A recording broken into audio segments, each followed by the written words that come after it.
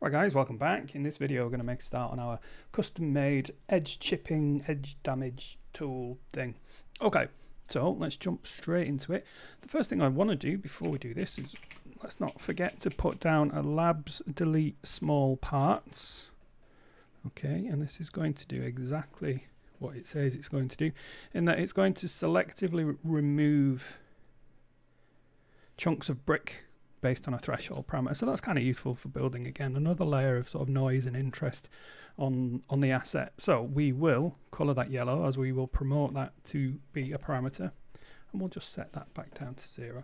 Now our next task, what we're going to do, is going to be quite intensive. You know, we're asking Houdini to do a lot of calculations. So what I'm going to do is I'm going to come all the way back up to the top of my network, and I'm just going to drop the size of the wall just a little bit. So the width I'm going to drop to 3, and the brick rows maybe just drop that a little bit as well, and the height maybe down to 2, just so we've got fewer things that need processing.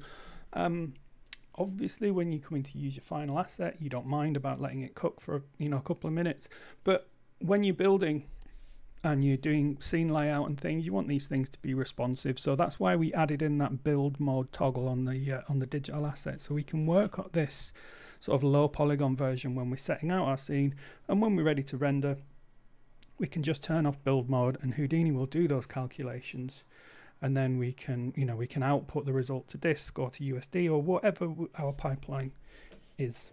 Okay, so let's get started. And the technique is actually based on an existing node. Okay, so it's called labs edge damage. Okay, and this does exactly the same thing.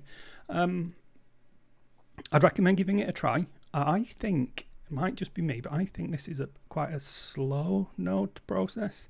And if you dive inside this edge damage node, you can see it's very, very complex.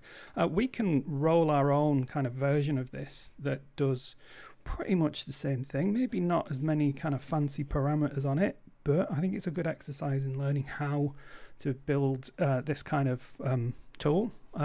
So try both, definitely try both. Give this one a try and see if you can notice any sort of difference in speed between the one that we're going to do. So let's jump in. For each connected piece, we've seen this node network before. This is going to enable us to operate on bricks at a time. Okay, so if we jump inside that for each network, we can see we're just working on a single brick. Okay. So what we want to do is we want to generate some noise on this brick and then selectively chip away at the edges to create that sort of edged wear, old sort of damaged look. So the first thing we need to do is give ourselves some more geometry. So I'm going to put down a remesh node and remesh this brick. If I press Shift W, you see the wireframe. So that's giving us some sort of neat triangles. Too big, we need more. So let's come down to the target length parameter.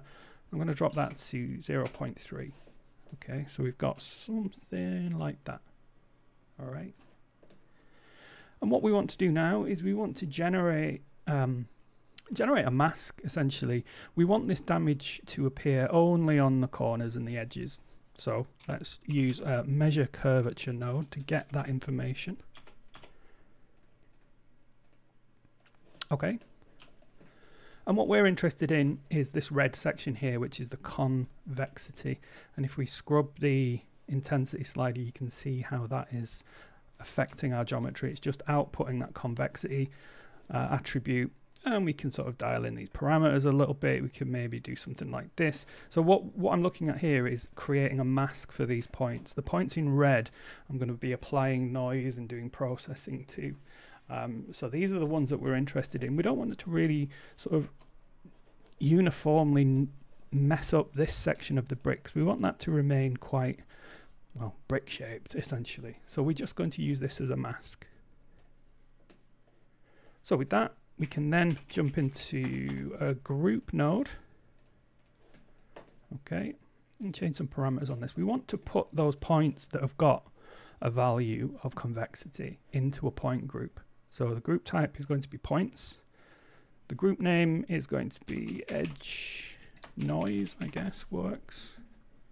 And in the base group field here, we can reference that convexity attribute. So if we jump to our geometry spreadsheet, we can see we've got this convexity attribute here, ranging from very, very tiny numbers all the way up to 1. Okay, so if we say something like at convexity, say greater than, I don't know, 0.7.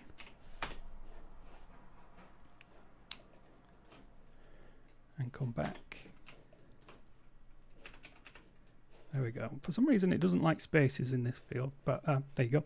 So yeah, convexity greater than 0.7 you can see is given as a point group just containing those edge points there. All right, so with that group in hand, what we can do is drop that into a mountain sop. Okay, now mountain sop is just noise essentially. And in the group field, we can specify our edge noise mask. All right. And there you go. You can see we're starting to get some noise just on those points we've selected. Okay, so in the mountain node, we want it to be 0 centered.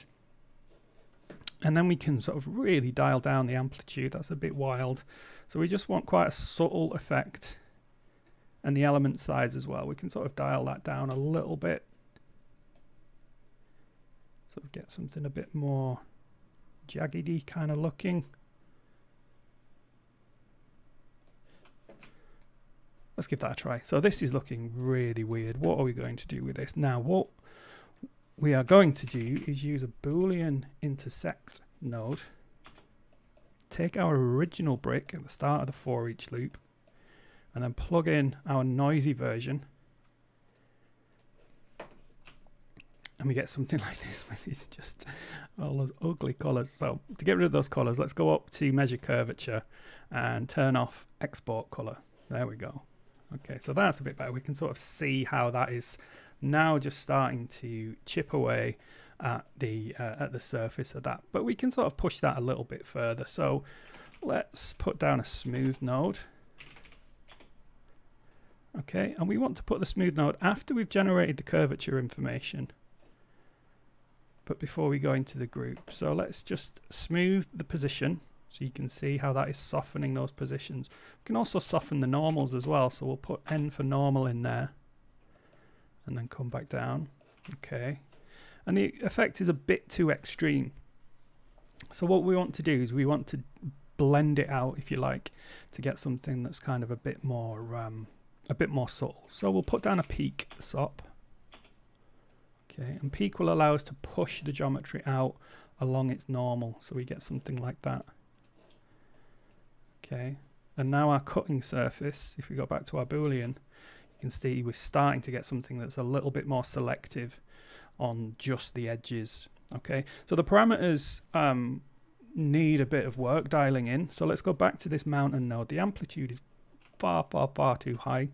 I'm just going to drop that a little bit so we can get something a bit more kind of sensible. So I've got mine on 0.032.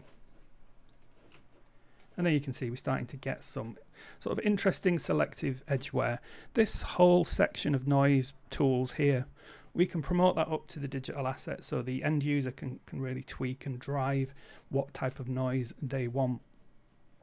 Okay, one final thing I want to do in this is for every brick I want to offset the noise pattern so we don't get any obvious repeating. So that's another good use of that detail attribute on the meta import node. So I'm going to select my for each, create meta import node. Just to make my life easier, I'm going to rename it iter for iteration. And then in the mountain node, in the offset parameter, you can see how that works. I just want to drive that with that detail expression. Detail, point it to that iter node that we've just made, reference the iteration attribute, index 0. Okay, cool. So with this little system set up, we can then plug that into the output of our for each loop and let Houdini do its thing. Like I said, it's going to go away and it's going to calculate. And there you can see we're starting to get some sort of damage and chips on our brick wall. Probably push that a little bit further. So what I'd recommend is play around with the settings, get used to what they do. sort of the global control will be this peak node, if you like. This will dictate how much of that effect is going to be visible.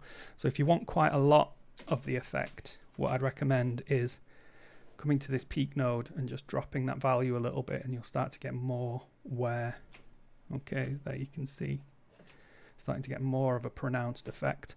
Or, you know, you could come back and modify the element size on the noise again. So there's tons and tons of tweaking possibilities for this system. So let's just put the display flag on here.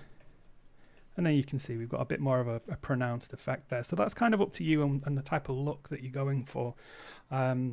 So, like I said, we'll leave that there. Very, very simple approach to that problem. What I would recommend is just try the labs edge damage node and just see if you notice a difference in speed, or, you know, dive inside and see what nodes they're using it. But I thought this was a really simple way to generate that edge damage effect, and it works on lots of different assets as well, not just bricks. Cool.